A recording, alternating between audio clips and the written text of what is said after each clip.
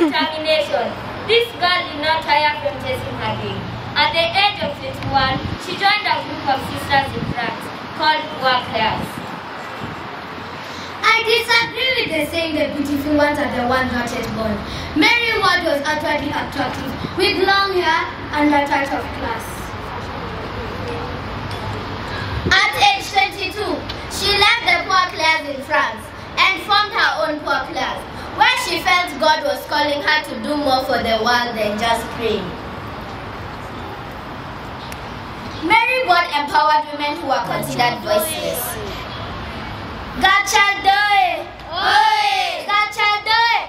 Oi! Mary Ward empowered women who were considered voiceless. This led to her beginning different institutions, including opening different schools for the girls. Remember, what a man can do, a woman can do better. This beautiful house goes. Once you do good and do it well, can you join me in singing? For the grace and glory of God. Presence brings you happiness.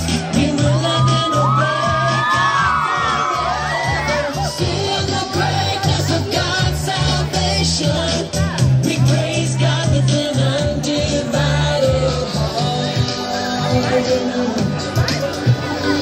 Brothers, sisters, gather together.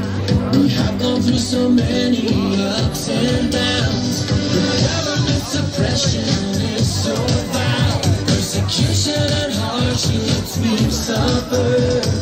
Nothing has ever shaken our resolve. This is due to the guidance of God's word.